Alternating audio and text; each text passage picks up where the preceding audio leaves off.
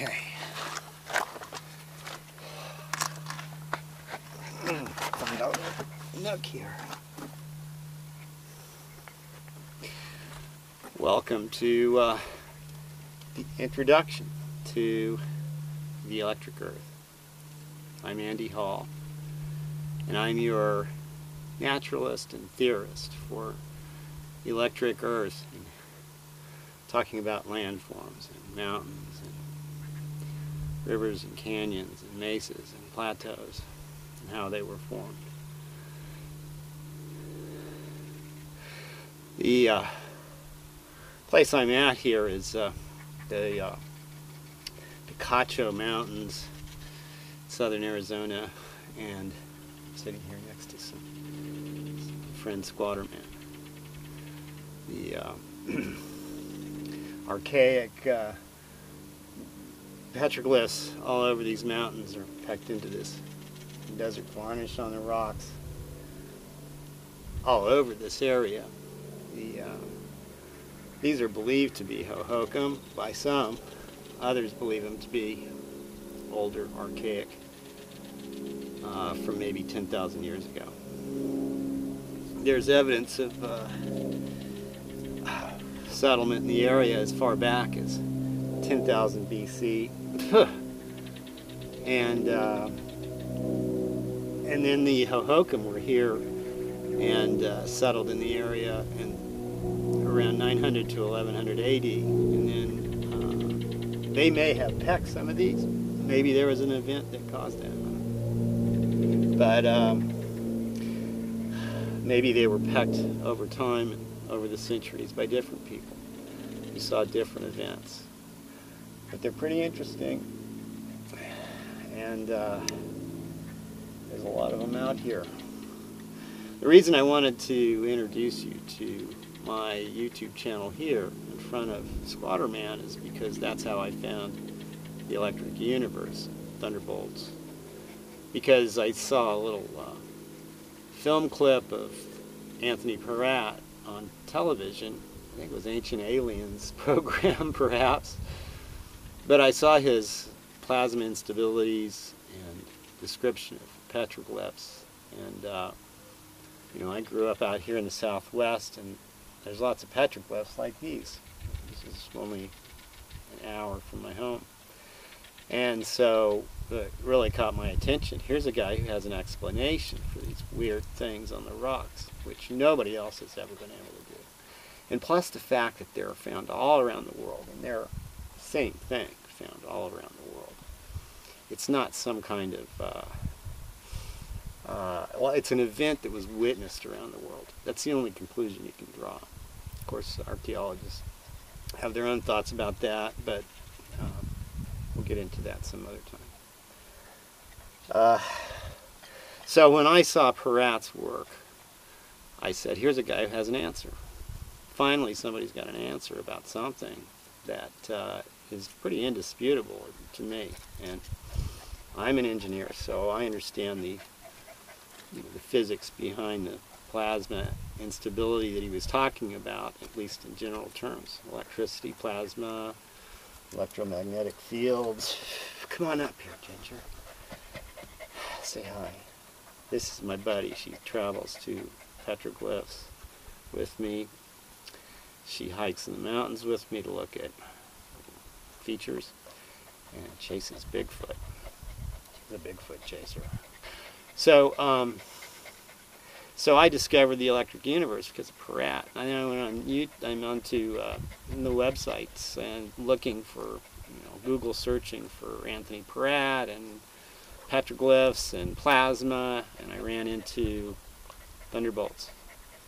And from that point on, I started reading, Don Scott, Walt Thornhill, Dave Talbot, and all the other contributors and their articles, the Thunder blogs, the Space News, and EU presentations of different types that are on the website, and then started searching other websites, of course, and found Walt Thornhill's Holoscience, and Anthony Peratt's Plasma Universe.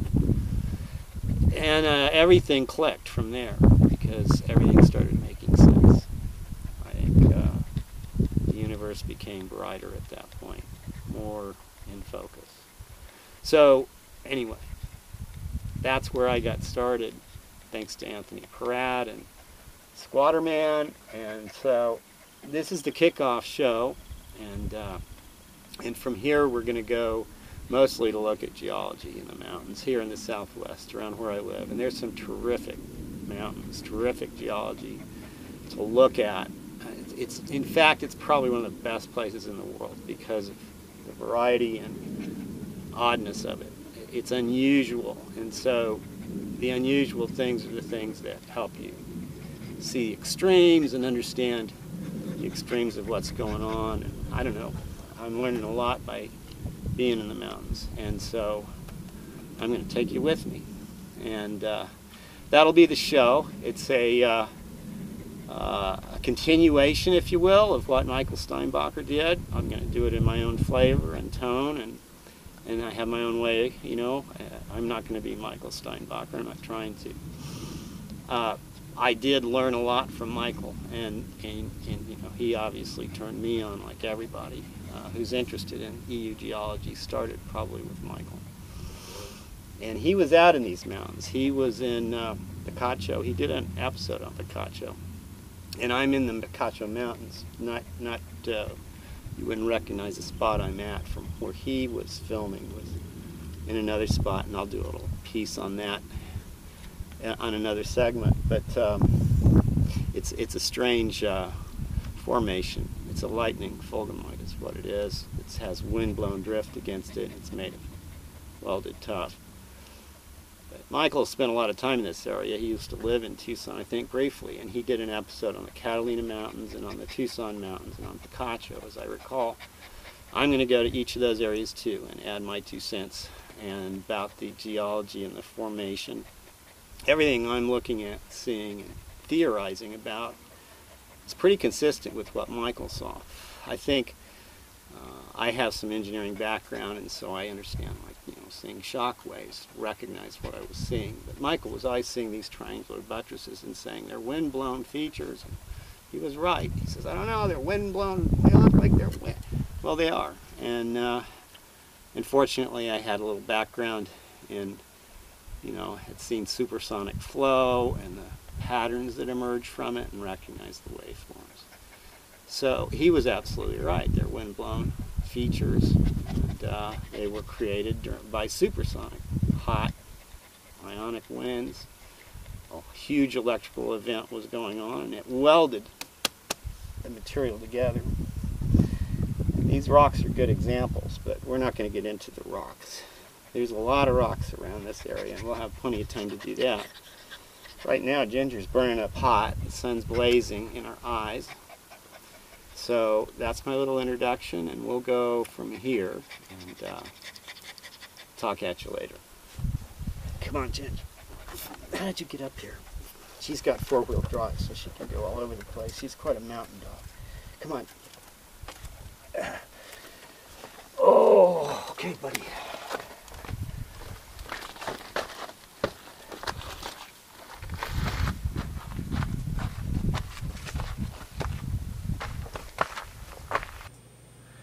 These are the Catalina Mountains. This is my home range. I grew up in Tucson, and I've been exploring these mountains since I was 11 years old. We'll take a close look at these and other mountains in the region to understand how they were formed. We live in an electric universe, and with that understanding, it's possible to reinterpret geology. Earth's magnetosphere, atmosphere, and crust are integral to the Earth's electric circuit, And looking at that circuit will give answers to how lightning, winds, floods, and volcanoes shape the land. We'll find clues not only to the Earth's history, but clues to mankind's past too. This is a story that's never been fully told. There is an objective truth to the universe, governed by physics we can understand. What better place to start understanding it than the ground beneath our feet? Welcome to the Electric Earth. For more information on the electric universe, visit thunderbolts.info. Visit my website, thedailyplasma.blog. And if you like the content, please hit the like button, subscribe, and forward to your friends. Help us spread the reality.